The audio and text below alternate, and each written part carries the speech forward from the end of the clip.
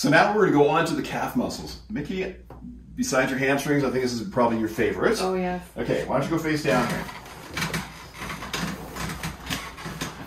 All right, so we're going to get on the Gastrocnemius and Soleus. Okay. That already hurts. That already hurts? Okay, I'm barely touching it here, so this may not be a good sign. Okay, so first we're going to do this in a fairly linear way. So if we're talking about the gastrocnemius, we're talking about the origin being the medial and lateral condyles of the femur, insertion on the posterior surface of the calcaneus via the Achilles. So we're talking all the way down here, so we got to kind of work our way around. Action flexes the knee, plantar flexes the foot. Innervation is the tibial nerve, which would be S1, S2. Right, and if we're talking about the soleus, so Mickey, I'm starting to put a little bit of circumduction in here now. Starting to feel that a bit more? Yes. Okay. Well, actually, your calves are feeling pretty good compared to normal. Really? Yeah, really. Maybe it's you're not quite perceiving it the same way. Okay, so we're talking soleus. Origin is posterior surface of the tibia and fibula.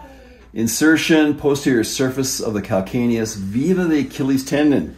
So if we're talking gastrocnemius and soleus, both coming together to basically form the Achilles tendon here. So incredibly important in terms of not only releasing, but strengthening if we have a problem with Achilles tendinosis. Now, again, the action is the same. Plantar flexes the foot. And we're also talking innervation of the tibial nerve, so, you know, S1, S2. You okay? So, Mickey, when I go like this, and I take it down, you feel that? Yes. Okay.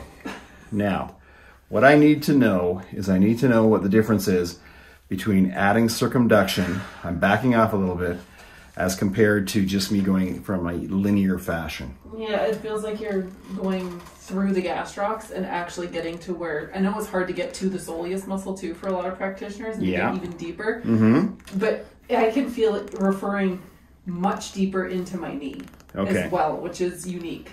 Because I don't normally feel anything, so I can almost feel it's like a referral pattern. Right, right. And it's spreading a lot further, and it's, yeah, that's... So let me just, okay, that's really tender when I do that, but let me just go straight in from here. How's that feel? That's better, that's fine. Okay, that's fine. But when you start okay, when I start putting a little bit of circumduction in there, and then I can actually feel the difference between the gastrocnemius and the soleus. Oh, yeah. Okay, you can actually figure out where there's a restriction and release the restriction. If I did not do that, I would not be that effective at doing this.